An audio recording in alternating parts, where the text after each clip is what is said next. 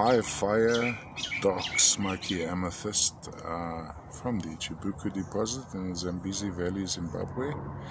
First, let's look at the crystal form. As I move it around, you get an indication of the various crystal forms. And look at this.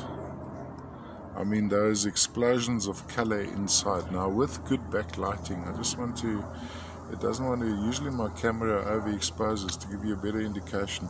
Those little black lines you see on the sides would be hematite trapped inside. Little shots of hematite. Interesting crystal form for the hematite trapped inside these quartzes. Look at the lovely shots of color, that purple coming out there. Interesting crystal formations. Look at those terminations there. There, of course, full of fire. Nature's Swarovski, actually a league of their own, which could stand very comfortably next to the famous Brandberg quartzes from a color and even a fire point of view, also full of anhydrous. I want to look into this face and see if we can find any patterning.